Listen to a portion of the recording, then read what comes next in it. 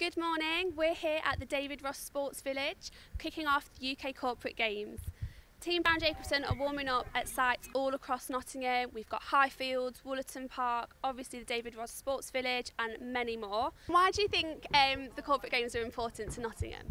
It's just great to get people up to the city to profile everything that Nottingham has got. The weather's fantastic, so hopefully it's going to be a brilliant weekend. How's your training gone so far?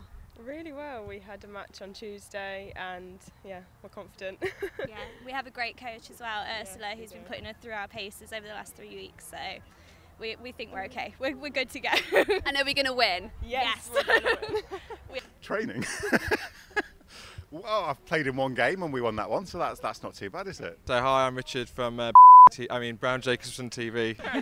Take two. So guys, what are you doing here today? Well, we're having a good time, playing football, trying to represent the company, and then enjoying ourselves and trying to win. George got injured. Show him your injury. Look, yeah. Soldiering on, Yeah, showing love. I'm just Browne like Jacobson. that. I'm like a John Terry for the team. Beautiful. You look beautiful. Yeah. So is George your star player then? He's a star defender. Let's just put it that way. I think we're all star players, aren't Yeah. we? I think we're all. A couple of people with 2 left feet, but doing what we can.